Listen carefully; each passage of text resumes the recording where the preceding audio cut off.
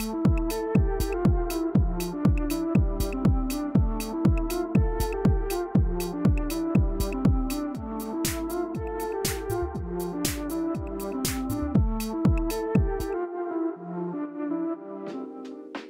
Hau is a new kaupapa for us. We had been thinking about doing something like this for quite some time, particularly Jermaine.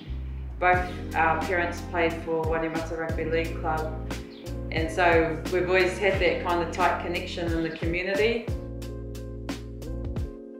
In those good glory days that Wainuiomata League had, you know, it was so awesome to be amongst all of that as a young fella. Like, I just knew from there, like, yeah, I want to carry this sort of stuff on, you know. We kind of got it up and running in about February of 2021. We had to set up as an entity or a business or whatever, and that's where Wainuiomata Marae came into the mix. The whole community, Pacific Island, Māori, Pākehā, they all helped build this marae, literally build it, carve it, they cooked, they had housey nights, you know, to fundraise for this marae. That is the kaupapa of Wainuiomata Marae, is Ngā Hau, so it just seemed fitting that we become Ngā Hau as well, because we're a group of Māori whānau who come from all over the motu. This is kind of like our base now. Do hangi, learn how to do haka, waiata, noho marae, training for sports and things like that. So it was just like a win-win really.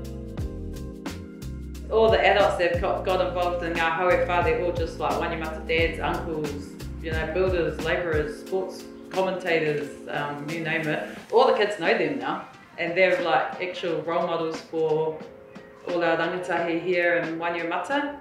Ko Kath Koronei Samuelu tōku ingoan, ko auntie, ATM, manager, usher auntie, everything.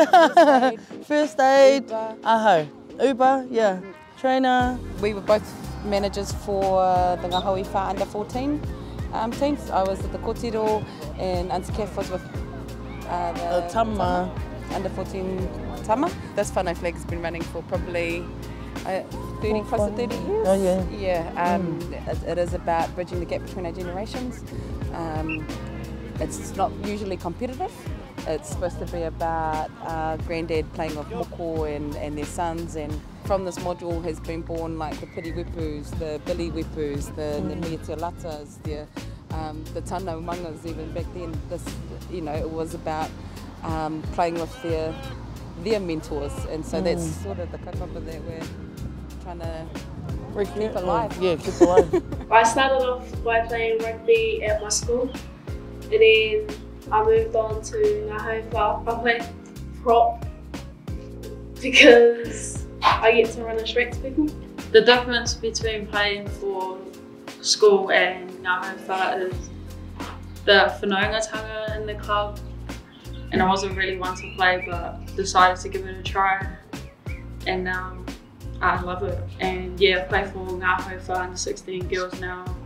We are very passionate about our people and our whānau and our community as well, so a lot of heart and a lot of hard mahi, and you know, it's our working crew that are really tight too. We all grew up together. Some of our kids that have been on board, you know, some of them don't even have the chance to go over the hill, you know, or something, or even go away to something. For me, knowing that, you know, these kids are going to get an opportunity to go out, go away, go with their friends, be a part of something, you know, that's the reward. All our kids and all our coaches have really bonded over that time being together, even if it's through the sports or outside of sports or whatever. You know, it feels really like a whānau now, like a big whānau now.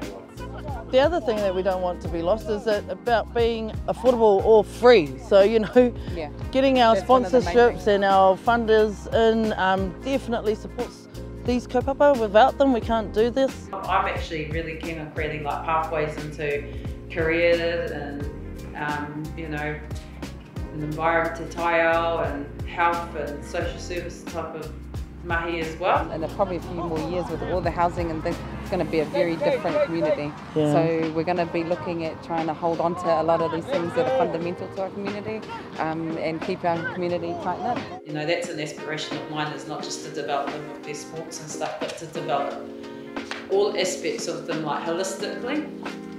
That spreads to their whānau as well.